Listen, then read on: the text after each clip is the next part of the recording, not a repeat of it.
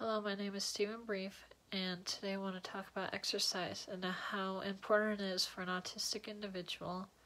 And I also want to talk about how you can get your child motivated to get some exercise.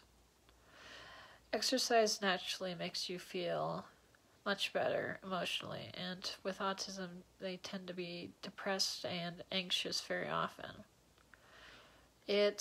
With the natural chemicals that go through your body, it can make just about anyone go from a sad mood to feeling kind of that runner's high. It is very, very important to help them get through those emotions, and one of the best ways I've learned is through exercise. Whenever I have a hard time, I personally like to go for walks or play catch or go play basketball.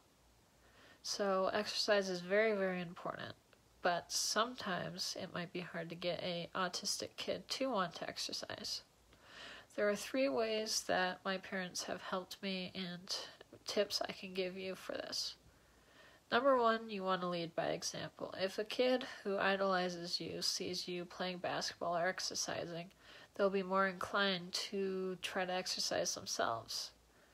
You also want to try to make a game out of it. Say, I will race you to that tree, but you can't do 10 jumping jacks.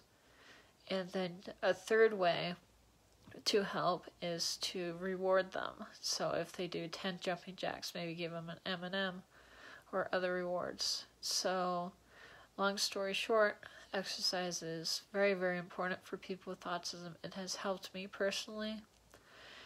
And in order to help get your kid motivated, you want to reward them for exercising, you want to make games out of it, and you also want to lead by example and make it look fun by you exercising with them. I hope you have a good day.